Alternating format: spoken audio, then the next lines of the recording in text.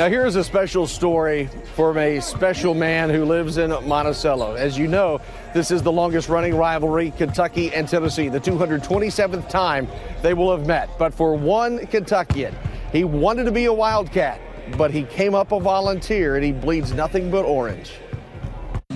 This is how most everyone knows Rodney Woods, the boys basketball coach at Wayne County High School.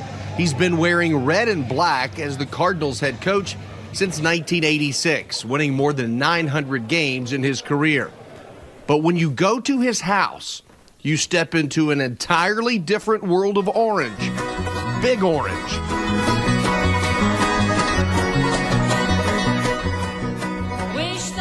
Most everything in here was given to me. Every time I have a birthday, Christmas, whatever's going on, a gift of some kind, somebody gives me something with some type of Tennessee thing, and so I've just stuck them up all over the place and kind of had fun with it. For his friends of another color, stepping into the Tennessee Temple can be somewhat awkward and painful.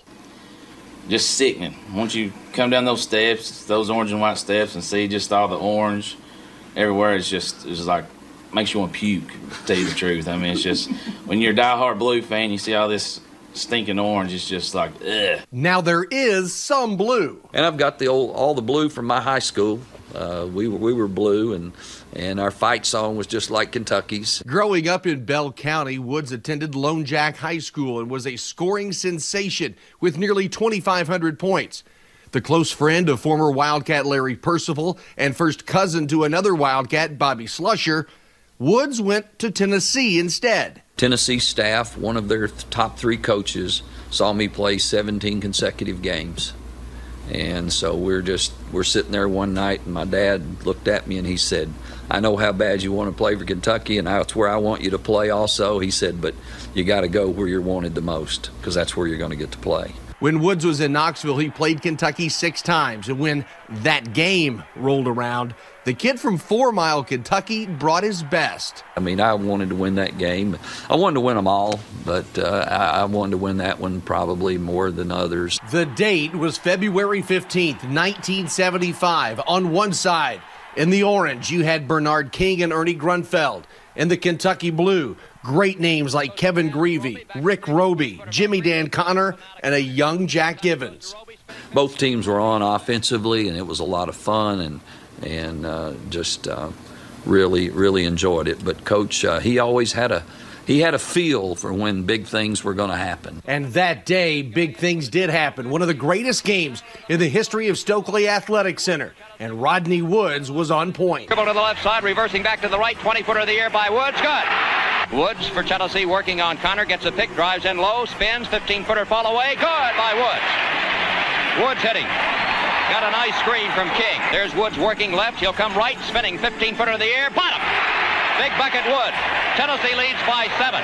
When I played point guard, I played it as a basketball player. I didn't play it that I was there to just pass. King fakes across the zone to Woods. Free. 20-footer by Woods. Bottom. Great picking apart of the zone by Tennessee. Sashworth in the lane. Gets out of there. Shoots to Woods. 15-footer. Bottom. Woods hits for Tennessee from outside. And Woods kept shooting to end the first half. He'll take the shot. 23-footer in the air. Bottom! As the first half comes to a close. The thing about Tennessee that I don't think people realize that are outside of Knoxville, I don't think people realize how much those people like basketball.